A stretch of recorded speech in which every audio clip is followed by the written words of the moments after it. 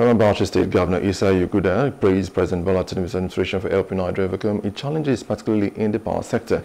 He urged patience and reforms and also praised the government's interventions and incentives for improving power distribution to vulnerable populations.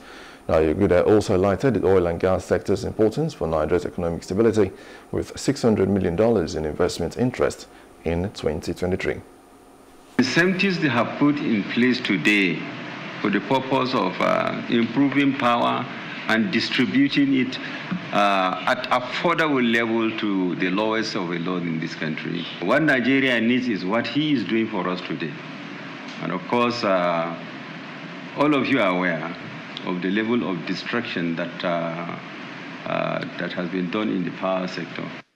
Hello, hope you enjoyed the news. Please do subscribe to our YouTube channel and don't forget to hit the notification button so you get notified about fresh news updates.